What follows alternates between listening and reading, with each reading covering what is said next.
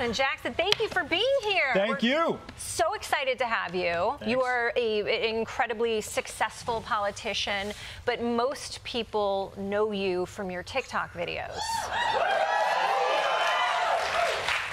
You do these incredible explainers that distill down pretty complex issues in a really clear, digestible way. Is the intent to simplify these issues for people and get that engagement, or are you really just posting foot pics? Every consultant in D.C. told me to go the foot direction. Yes. I said, that's not what I'm about. No. You're a hands guy? We know you are. I love a good hand TikTok. Oh, show me that. That Vogue era. Give me some of this. Let's see those nail bends. Lauren Boebert had a great hands video a few months ago. Great. Is that what you're talking about? I'm a kitchen table guy. Right. I have a kitchen table. I put a camera on the other side. I look into it. I say, here's the most interesting thing that happened to me in Congress this week. And then I post it to a bunch of different social media platforms. I have been really surprised by the level of interest in this political environment where everyone is yelling at each other all the time.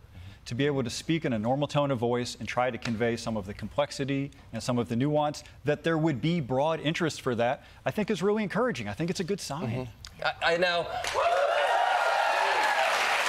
I feel the platforms that we have our conversations on dictate the types of conversations we have. And TikTok is a short attention span platform. Like, what does it say about our democracy that this is where the conversations are happening? I've been surprised. I wouldn't have expected that. So I post to TikTok, but also Facebook, Reddit, Twitter. The place where most people view is TikTok. When I'm home in my district, constituents come up and they say, hey, I appreciate what you posted on TikTok. I would not have predicted that. I will tell you, I've got 760,000 some odd constituents. My sense is about 300,000 of them are on TikTok. No. I know TikTok's got all kinds of issues, but I think that reaching my constituents where they are is also something of real value. It should be normal and expected that your elected officials try and use social media to keep you posted about what they're doing. It should be part of our job. You think... Sure. You think, though, half of your constituents are on TikTok. How many high schools do you have in your district? You know, I've got a lot of young people, but look, there are people of all ages on all of these social media platforms, and every once in a while you meet a grandma who comes up and says, I really love you on TikTok. Oh, so sweet. Usually they mention Facebook, but sometimes TikTok. So you were talking about some of the issues with TikTok. Nikki Haley has just openly spoken about banning TikTok and the security concerns. Do you have those concerns? Yeah, those concerns are all legit. Look, I have a phone that has one app on it, and that app is TikTok, and that's how I handle that.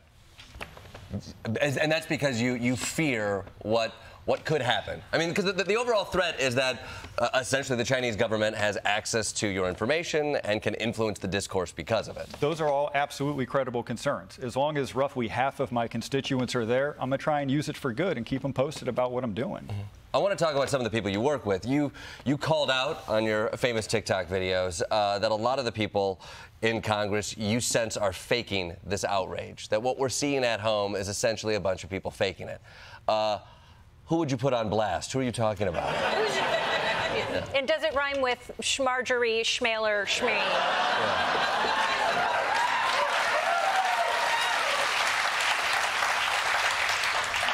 All I will say is this, it's not George Santos.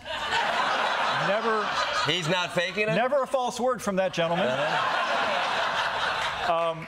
I'll tell you this, I've been in committees and I have watched when the camera turns on, people's personalities change completely right before your eyes. It's really jarring. It is literal theater, and you've got a handful of people there who are in competition with each other every day to be the most outrageous, which is why it feels like when you look at Congress, they're on this escalator that's just increasingly crazy and angry. It's because they're playing a very specific game to try and get the attention of a very specific group of people, and it's awful and exhausting.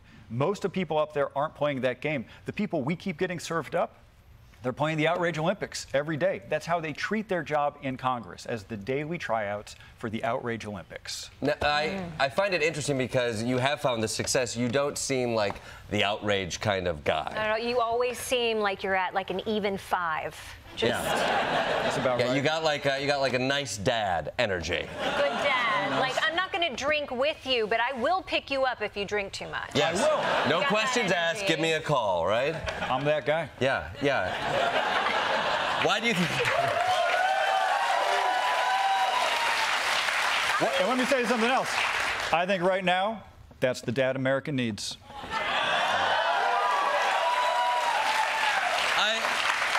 I could also see kind of a tipsy uncle who could whip this country back into shape doing all that. We're dangerously close to Yeah, that. just like uncle is gonna turn on us. We better shape up.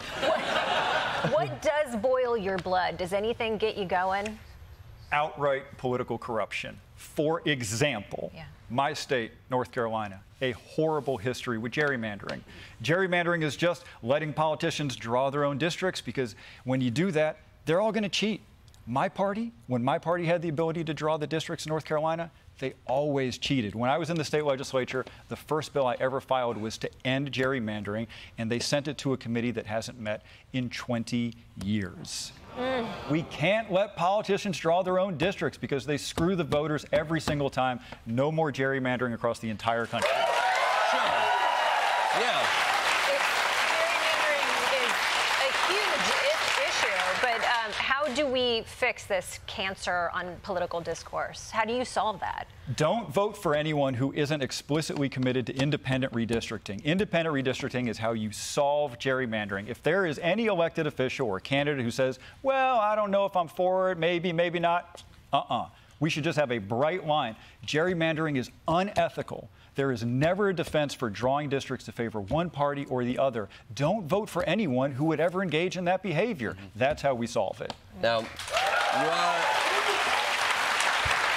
you've been in Congress for about 11 months now, and you're planning on getting gerrymandered out, and you're running for attorneys general. Attorneys general. It's very awkward. Why I don't is that? know. Could you do an explainer on why it's attorneys general? Yeah. And short TikTok length, because it's easier to understand, and also I think I would get bored for more than 30 seconds about.